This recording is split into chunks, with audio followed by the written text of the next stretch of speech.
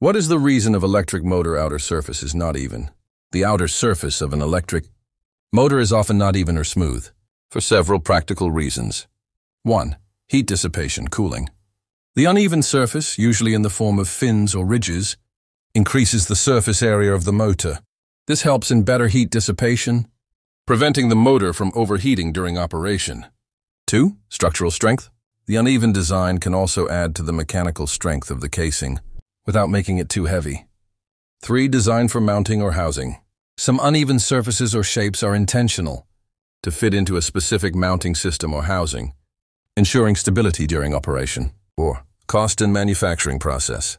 The casing is often made through casting, like die casting aluminum, and the molds used can naturally result in an uneven or ribbed surface.